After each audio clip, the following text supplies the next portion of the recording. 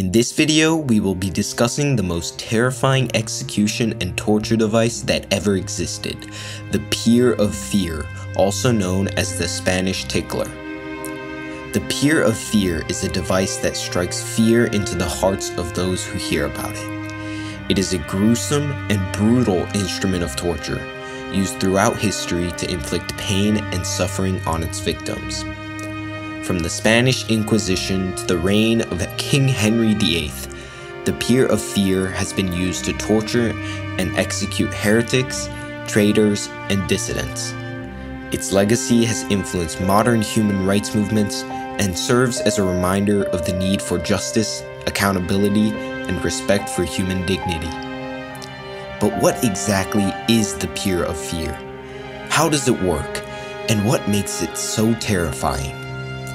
In this video, we will explore the history and use of the Pear of Fear, examining famous cases and its impact on modern society. We will also discuss the ethics of torture and its effectiveness in gathering reliable intelligence.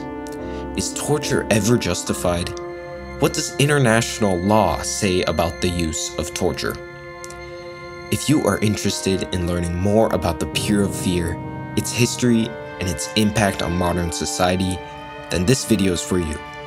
So sit back, grab some popcorn, and prepare to be terrified by the most terrifying execution and torture device that ever existed, the Pear of Fear. The history of torture devices is a dark and gruesome one, and the Pear of Fear is also one of the most terrifying among them. This device was designed to inflict immense pain and suffering on its victims, and was used extensively during the Spanish Inquisition in the 15th century. The origins of the Pear of Fear can be traced back to the Middle Ages, when various torture methods were developed to extract confessions from prisoners. The device itself consists of a long pole with spikes at the end. The spikes were designed to penetrate the victim's body and cause intense pain. The Pear of Fear was primarily used to extract confessions from those accused of heresy or witchcraft. During the Spanish Inquisition, the device was used extensively to punish those who refused to confess their crime. The victim was tied down to a table or chair, and the device was then inserted into their rectum or vagina. The torturer would then twist the pole, causing the spikes to tear into the victim's flesh and internal organs. The use of the Pear of Fear was not limited to the Spanish Inquisition. It was also used in other countries, including France and England, during the Middle Ages.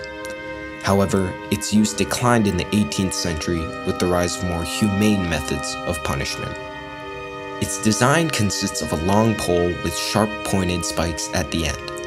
These spikes are designed to inflict severe pain and suffering on the victim by penetrating their flesh and internal organs. The device comes in various forms, but the most common type is the rectal or vaginal pear. The pear-shaped end of the device is inserted into the victim's rectum or vagina and then slowly opened up by turning a screw. As the device expands, the sharp spikes tear into the victim's flesh, causing extreme pain and damage. Another variation of the Pear of Fear is the oral pear. This device is designed to be inserted into the victim's mouth and then expanded to tear apart their tongue, throat, and jaws. The pain inflicted by the oral pear was often so severe that victims would confess to anything to stop the torture. The Pear of Fear was also used in a modified form as a punishment for adultery. The victim, usually a woman, would be forced to wear a spiked metal collar around their neck, preventing them from lying down or resting their head. The spikes on the collar were designed to dig into the victim's flesh, causing immense pain and discomfort. The device was also used as a punishment for homosexuality, with the rectal pear being inserted into the victim's anus and slowly expanded. The pain caused by this torture was often so severe that it could lead to death. The use of the Spanish Tickler had a devastating psychological impact on both the victims and the executioners. The torture device was designed to inflict extreme pain and suffering on its victims, causing physical and emotional trauma that could last a lifetime. For the victims, the psychological impact of torture using the Pear of Fear was severe. The pain caused by the spikes tearing into their flesh and internal organs was excruciating, and the fear of further torture was constant. Victims were often left with permanent physical disabilities, such as loss of bladder or bowel control, as well as lasting emotional trauma and post-traumatic stress disorder, also known as PTSD. The psychological impact on the executioners was also significant. Torture using the Pear of Fear was often carried out by the inquisitors, who were members of the Catholic Church. The use of torture was justified by the belief that it was necessary to save the souls of the accused and bring them back into the fold of the church. However, the repeated use of torture had a profound effect on the inquisitors, many of whom suffered from guilt, shame, and depression as a result of their actions.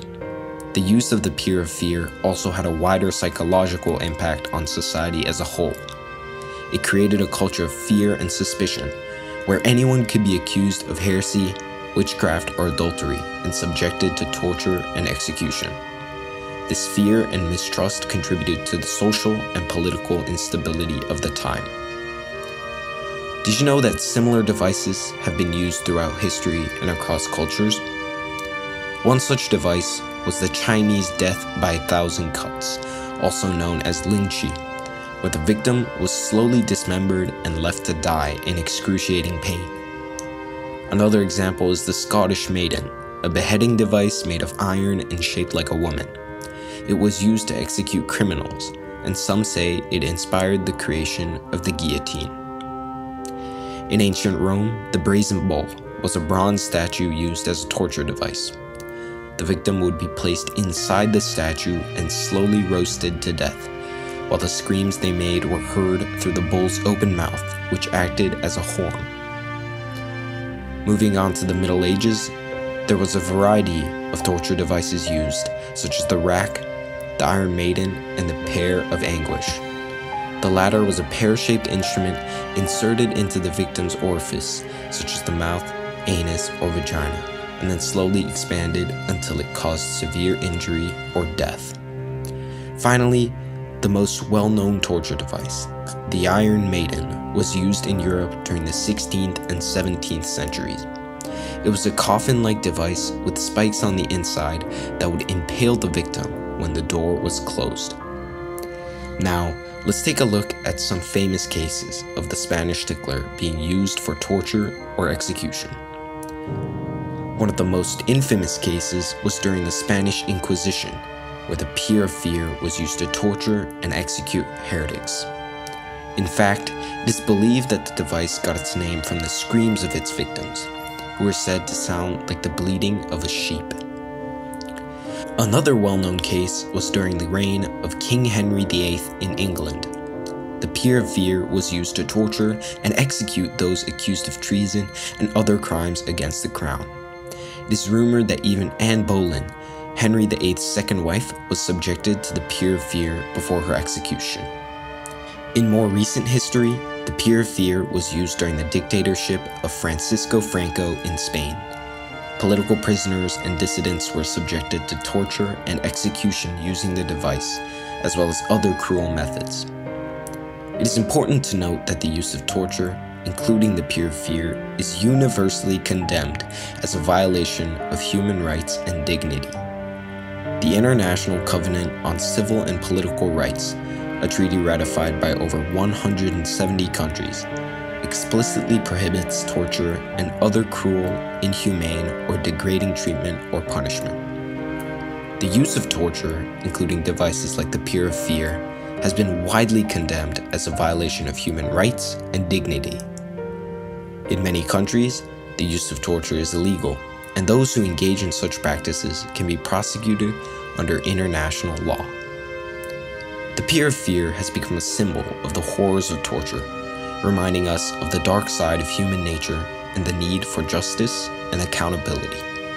Its legacy has influenced modern human rights movements, which seek to promote dignity and respect for all people, regardless of their background or beliefs.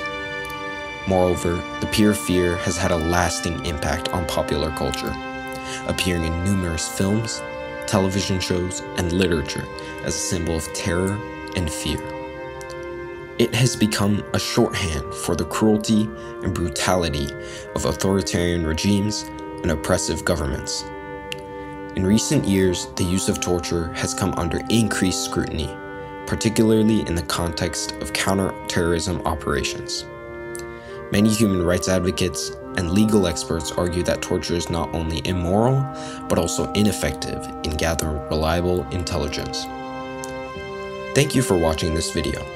We hope you found it informative and thought-provoking. Don't forget to like and subscribe for more videos on fascinating historical topics.